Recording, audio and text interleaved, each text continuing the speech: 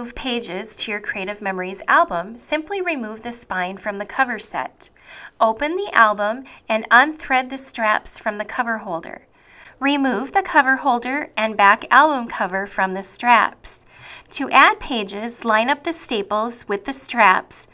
To remove pages, just pull up to remove the staples from the straps.